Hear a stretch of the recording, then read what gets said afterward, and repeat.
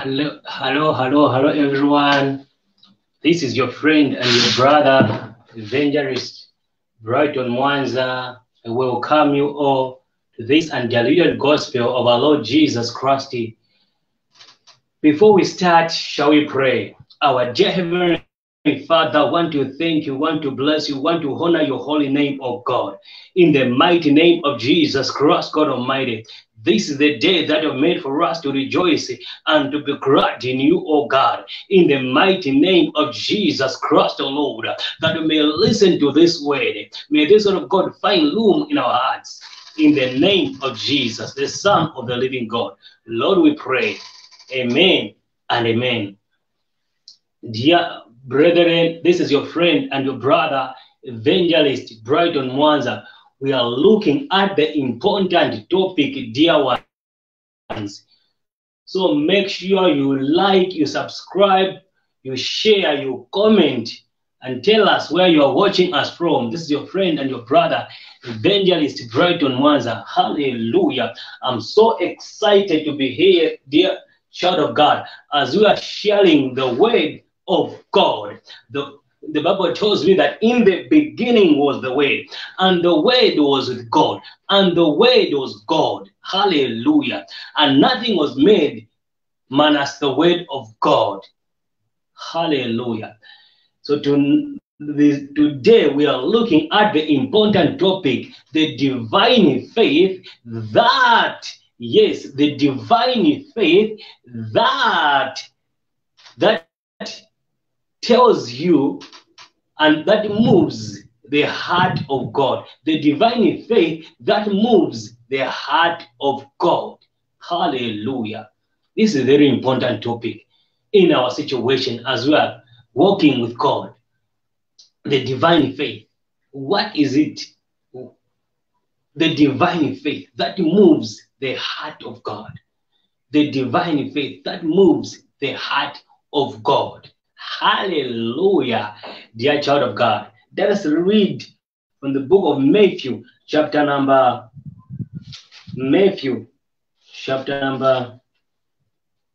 8, verse 5 to 13. Matthew chapter 8, verse 5 to 13.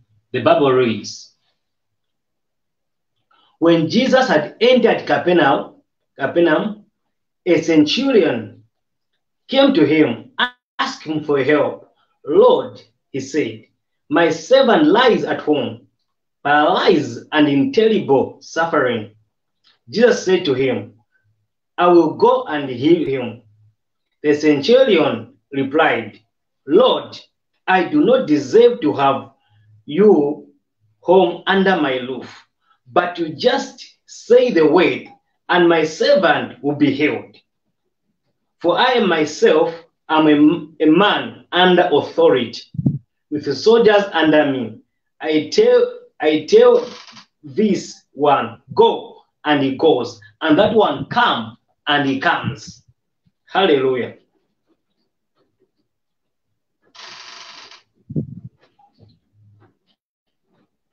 I said to my servant, do this, and he does it. When Jesus heard this, he was astonished and said to those following him, I tell you the truth, I have not found anyone in Israel with great faith. I said to you that men will come from the east and the west and will take their places at the feast with Abraham, Isaac, and Jacob in the kingdom of heaven. But the subject of the kingdom will be thrown outside into the darkness, where there will be weeping and gnashing of teeth. Then Jesus said to the centurion, go, it will be done just as you believed it would. And this servant was healed at that very hour. Hallelujah. Dear child of God, once more I welcome you to this undiluted gospel of our Lord Jesus Christ. The word of God has got power, dear child of God. If you have got faith, the word of God has power. Hallelujah. In the beginning, God created the heavens and the earth. And whatever God created, he used his word. And the Bible tells me to say, they sent forth the word, and the word healed them. So the word of God has got power to heal. They sent forth the word, and the word of God healed them. Which means God's word has got power to heal. God's word has got power to deliver. God's word has got power to intervene into your situation. And the Bible tells me to say, Jesus Christ, he is the same yesterday, today, tomorrow, and forevermore. Jesus Christ, he is the same yesterday, today, tomorrow, and forevermore. He is the same God. He doesn't change. He is the living God. For you to see the miracle into your life, you need to have the divine faith that moves the heart of God, that moves the heart of Jesus. A good example which we have just read in the book of Matthew chapter 8 verse 5. Matthew is recording the undiluted gospel of our Lord Jesus Christ. He's telling us to say, once upon the time, there was this centurion person. In our daytime, we can call this person, he was an army commander, a soldier. Okay? This army commander or a soldier, the Bible tells us to say he had his servant who was ill, and he loved his servant. Even if the Bible doesn't tell us to say he had gone to and fro looking for healing for this his servant, I believe he did that. At last, he had to run to Jesus Christ. So, child of God, where do you run to when you are experiencing problems, when you're experiencing challenges? Where do you put your faith? Where is your faith? Do you just cry? Or do you just kneel down and look to Yahweh and say, Yahweh, take over, I decrease so that you increase? Do you do that? If you don't do that, I urge you to do the needful, to learn to Jesus.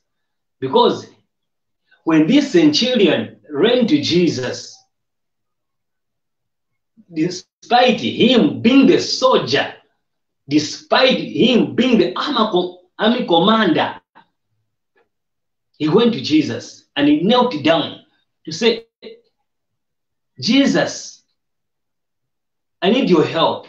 My servant is sick, homesick, can't do any work. And Jesus Christ said, where is that home? He said, I don't want you to come to my home, but just say a word. Just say a word. One word is enough. Just say a word. One word is enough. This centurion, he understood. This centurion, he understood. This soldier, this army commander, he understood, okay, the power of God's word, the authority of our Lord Jesus Christ. He understood the authority of our Lord Jesus Christ. He understood. Do you understand the power of God? Do you really understand to say God's word has got so much power to transform your life, to change your life, to change that marriage that you are suffering, to heal that child? Do you understand to say God's power can change that problem that you are facing? Do you really understand? So God's power, God's word has got so much power to change your situation, to change your destiny, to change your story. Do you really understand? So God's word is still living and active and sharper than any other two-edged sword, which can heal and deliver. Do you really understand? So God's word, in the beginning, God created the heavens and the earth with his word. Do you really understand that God's word created the animals? God's word created the earth. God's word created the trees. God's word created the lion, the giraffe. God's word, just by his word, he created everything. Do you really understand? We don't serve a dead God. We serve a living God. And I've come to share with you, to tell you, dear child of God, that there is something that you carry. It is called, in English language, they call it the anointing of the Holy Ghost. Satan knew it because he used to have it. He corrupted it. It is called, in English language, the anointing. The anointing, dear child of God, breaketh the yoke. The anointing, dear child of God, breaketh the case. What are you going through right now? The words of God is so living and active and sharper. The word of God right now can heal you. What sickness are you suffering from? What disease are you going through? Surrender your life to Christ, and God is going to heal you.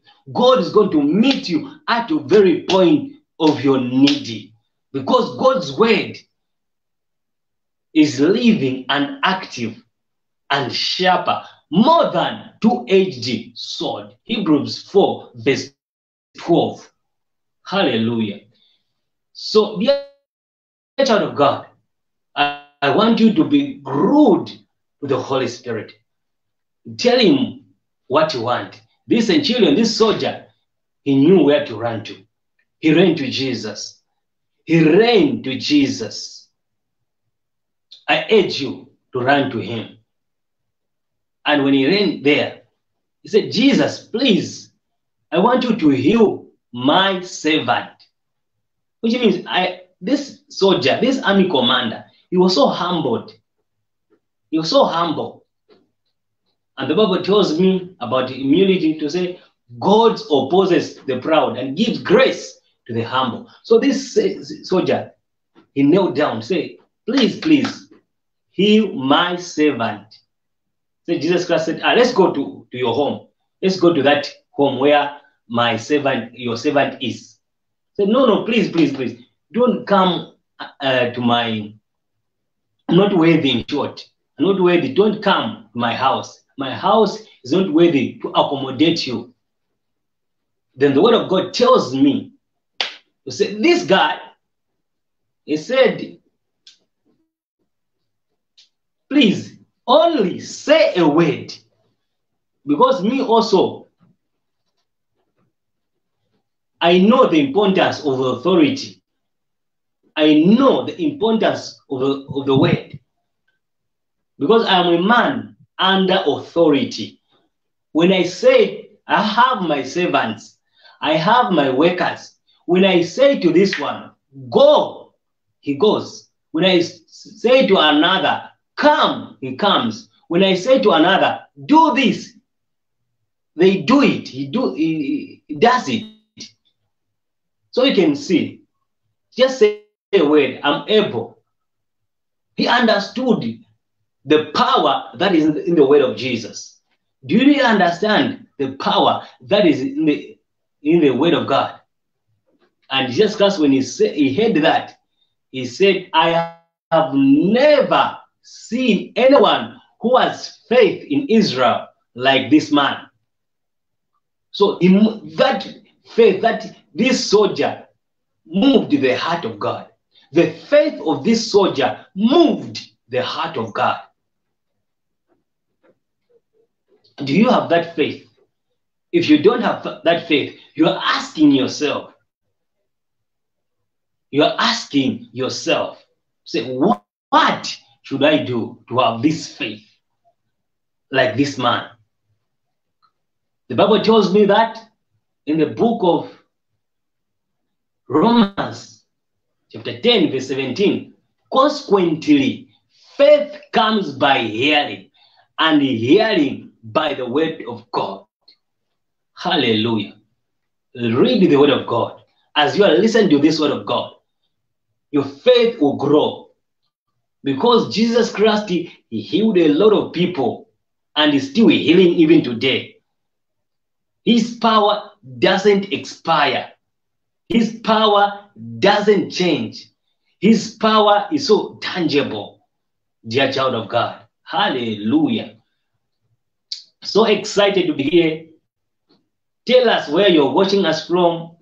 Make sure you subscribe. If you're watching us live on Facebook, make sure you like our Facebook page. You like, you comment, and share. If you're watching us on YouTube, make sure you subscribe to our YouTube channel. You can contact us, right? You can contact us using the number showing under your screen, on the bottom of your screen. You can contact us. We are your friend. So, dear children of God, this Jesus that we are talking about, when you went to Lazarus, when Lazarus was dead, when he went to the tomb, he was dead for 4 days. When he went to the tomb, he said, Lazarus, come forth. He used what? His word. He used his word. So that's what I'm saying. We are not serving a dead God. And the dead person, the Bible records in the book of John chapter 11, the Bible says the dead man came back to life. It just said, Lazarus, come forth. So you can see for yourself. You say, Jesus' words, they are still living, they are still active, they are still sharper. What is your situation that is dead? That Jesus Christ is about to bring it to life. Jesus Christ is about to bring dead spiritual life back to life. Hallelujah. Jesus Christ is still living, active, and still doing wonders, even today. He doesn't change. His power doesn't change. And the Bible tells me to say, when Jesus Christ said, I've never seen a man who has faith like a centurion. Jesus Christ said to this centurion person, this soldier, say, go, according to your faith, your servant is healed. And the Bible records to say, at that particular hour, that servant was healed, instantly healing. Hallelujah.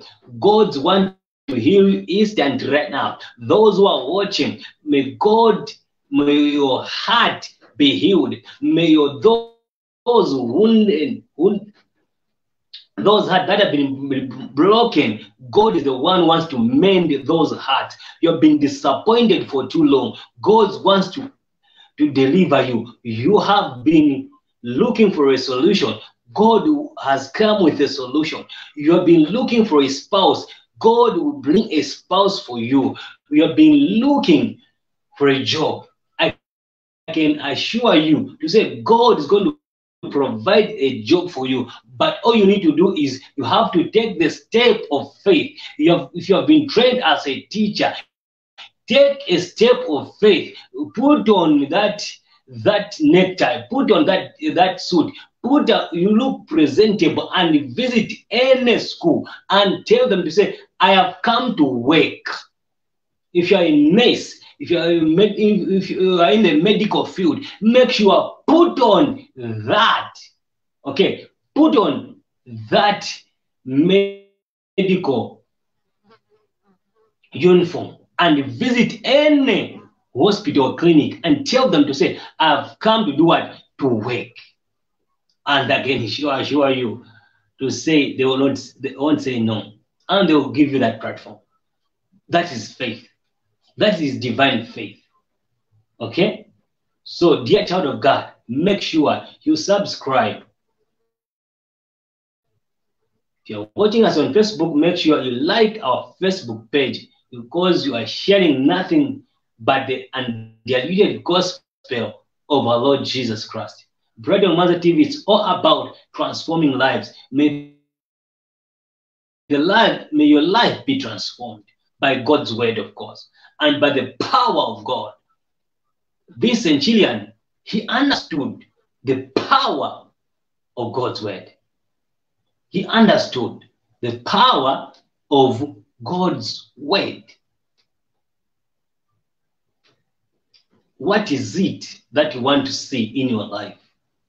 What change you want to see in your life? What destiny do you want to see in your life? Open your mouth to him today and kneel down to him. And can I guarantee you to say Jesus Christ is going to visit you. One word is enough to change your situation. One word from God is enough to heal you. One word from God is enough to comfort you. One word from God is enough to provide you with a job. One word is enough to provide you with a spouse. One word is enough to provide you with your beautiful family. One word is enough to make sure that your husband stops drinking and become a saved person. One word is enough. So tell him to say, God, I need one word. Tell him today to say, God, I need one word. One word is enough. What is it that you want from God? I've come to tell you to say one word from God is enough. For you, my brother, for you, my sister, just one word is enough. What is it that you want to see in your life? What is it? Do you want to see a breakthrough? Ask for one word from God. One word is enough. This centurion person said, please, my Lord, don't just come under my roof. I'm not worthy. Because he understood that Jesus Christ, he was God. His house was too small. Just say a word. He understood how big, how great Jesus Christ is. Even in his word. Okay. Let's look also in the same book, Matthew chapter number 9, verse 18. While he was saying this, a ruler came and kneeled down before him and said, my daughter has just died, but come and put your hand on her, and she will live. Jesus got up and went with him, and so did his disciples. Just then a woman who had been subject to bleeding for 12 years came up behind him and touched the edge of his cloak. She said to herself, if I only touch his cloak, I will be healed. And Jesus turned and saw her. Take her, daughter, he said. Your faith has healed you. And the woman was healed from that moment. When Jesus entered the ruler's house and saw the flute players and the noisy crowd, he said, go away. The girl is not dead, but asleep. But they laughed at him, and the crowd had been put outside. He went in and took the girl by the hand, and she got up. News of this spread throughout the region. Hallelujah. So Jesus Christ performed many signs and wonders when he walked on the surface of the earth. One of them was this person. We're not even told the name of this lady. But when you read in the other gospel, like Luke or Mark, we are told to say, this lady spent every dime, every coin that he had, spent on medicine, but to no avail. But he remained with one faith that moved Jesus. Said, if only I can touch his garment, I'll be healed. Hallelujah. If only I can touch Jesus' garment, I'll be healed. And he touched the garment of Jesus. And Jessica asked, who has touched me? And remember, Jessica used to move in crowds. And the disciples said, Lord, we are allowed here. We are allowed. And everyone can touch you. They didn't understand what Jesus was asking. And Jesus turned and saw this woman. When he knelt down, said, it's me, Lord. Said, go away. Your faith has healed you. So we are looking at the divine faith that touched the hand of God. That touched the heart of God. That touched the heart of Jesus. That's what we are looking at today. So, dear child of God, continue to believe in the Lord Jesus Christ. Do not lose heart. Do not lose heart. I don't know who wants to hear this word, but I've come to tell you, say, do not lose hope. There is light after the tunnel. There's light after this tunnel. Help is on the way. So hold on to Jesus. Hang on to him. Not leave him, because he loves you. He cares for you. Hallelujah. So maybe you are here and you are saying, preacher man, I've heard this word of God, and I want to experience the transformed life of Christ. I've not yet accepted the Lord Jesus Christ into my heart to be my Lord and to be my personal Savior. I have not yet repented my sin. I want him to be my Lord. I want him to be my Savior. So I want you to pray after me. You are saying, I want to surrender my life to him so that I may experience the life, the winning life of Christ. You are saying those words. Pray after me with all your heart. Make sure this prayer, make it to be your own.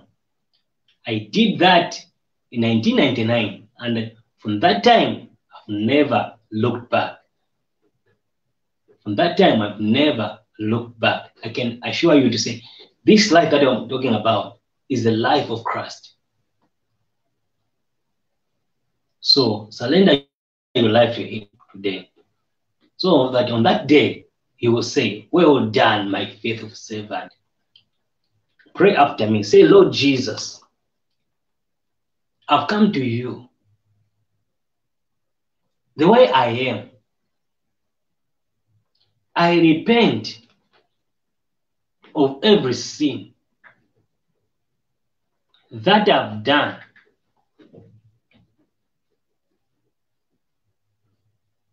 Come into my heart. Be my Lord and my personal Savior. Lord Jesus, write my name in the book of life and delete my name in the book of hell. In the name of Jesus, help me, Lord, in my new journey of life. In Jesus' name, amen and amen. So if you have prayed that prayer, there is a phone number that is scrolling down under the screen. Can you WhatsApp us your details? Would like to send you materials that will help you to grow spiritually in the things of God. would like you to share with you undiluted materials of the gospel that will help you to grow spiritually in the things of God. Comment in the comment section. Once more, congratulations. Welcome to God's family. Find a Bible-believing church near you. Make sure you read the Word of God daily. Make sure you pray without ceasing. Make sure you intercede for your family members. You intercede, dear child of God. So I've talked about find a Bible, pray without ceasing, and make sure you do what pleases God, because God loves you so much. He cares for you. Hallelujah. Cares for you, dear child of God. You were created for a purpose. You were created for a time such as this. Bible tells me that the world is waiting for the true manifestation of the sons of God. Manifest right now in your life. Manifest right now. Manifest. It's your time to manifest. It's your time to move from one level to the other, because God loves you, cares for you. He already said on the cross of Calvary to say it is finished. When he said that, he really meant it. He won the battle already for you, my brother, for you, my sister. Yes, he said in his word, in this world there will be a lot of problems, but take heart. I've done what? I have overcome the world. John 16, verse 33. Hallelujah. So make sure you contact us using the number scrolling down on your screen, or inbox us, or WhatsApp us, or comment in the comment section. Leave a comment. Hallelujah. And this time around, I would like to pray. Want to have divine faith that will move the heart of God. Those who are saying we want divine faith that will move the heart of God. So pray. Open your mouth. As I'm praying for you, open your mouth, because God is about to do a new thing, brother. God is about to do a new thing for you, my sister. God is about to do a new thing for you, our family members. God is about to do a new thing. So shall we pray? Father in heaven, we thank you, bless you. May you begin to do a new thing for that brother of mine, for that sister of mine. May you begin to do a new thing, oh God, in the name of Jesus Christ, your Lord. May you turn around things in our life, in our faith, apart from you, in the name of Jesus. We cancel whatever the enemy has planted. In the name of Jesus, we uproot whatever the enemy has planted in the lives of your sons and your daughters right now. Yes, I pray for that one who has been looking for a job, who was graduated some time back. Now he hasn't found the job. 4 years ago he was graduated. Up to now he's still searching for a job. I pray for him or her right now, my God and my Father.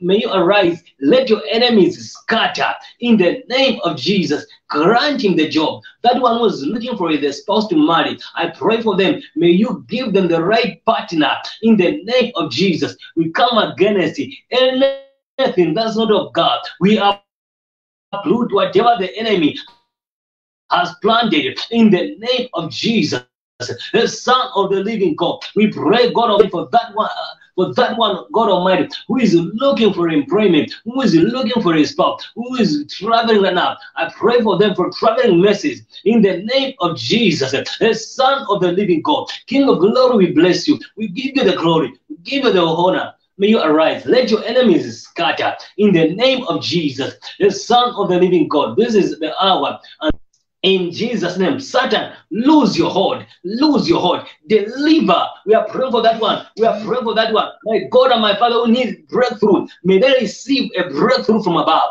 In the name of Jesus, may you alone God transform lives. May you transform lives. Enough is enough. May you transform lives. We are praying for those one who has received Jesus Christ today. May they walk in the authority. In Jesus' name, Lord, we pray. For us in our hearts. Amen and amen. Dear child of God, may God literally bless you. Thank you very much for watching. God richly bless you. This has been your friend and your brother, Evang Brighton Mwanza, signing off. God bless.